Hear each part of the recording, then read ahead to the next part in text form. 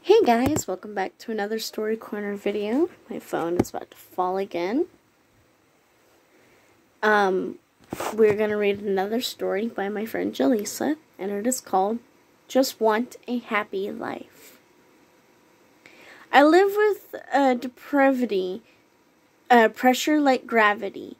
Why can't they just see that I want to live happily?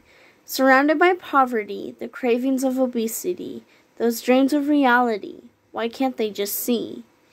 I want to be all I can be. I try to live with simplicity, but I get hit with hostility. People keep telling me you won't live happily. Forget all this negativity. I'm going against normality. Living a life of normality in the world full of brutality. Spitting out blasphemy, using profanity. Why not in harmony? Treat strangers like family. Going to love unconditionally. I know my personality. Don't need this scrutiny. I know who I will be. Just watch and see. Well, all I can say is that you gotta be true to yourself. You gotta do what makes you happy.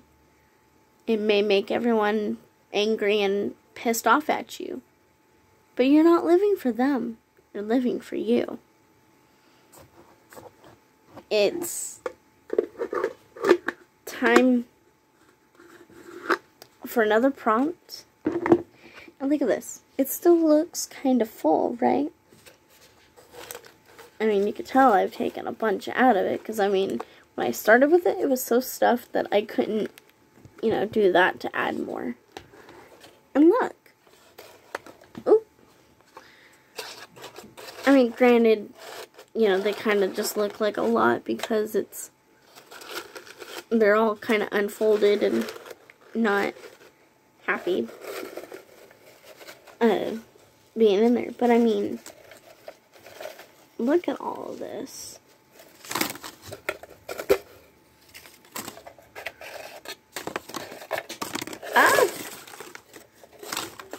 I mean, there's so many here. I have done so many of these stories and prompts. It's ridiculous. But I mean, what can I say? I've done enough reading. Can't say I don't do that daily. Or almost daily. And, anyway, on to today's prompt.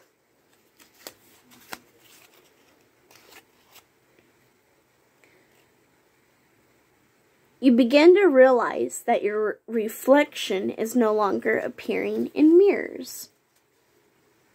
Are you turning into a vampire? No reflection. No. I mean, it's possible, isn't it? Can't wait to see what you guys come up with in this story. And I hope to see you soon in the next video. Bye.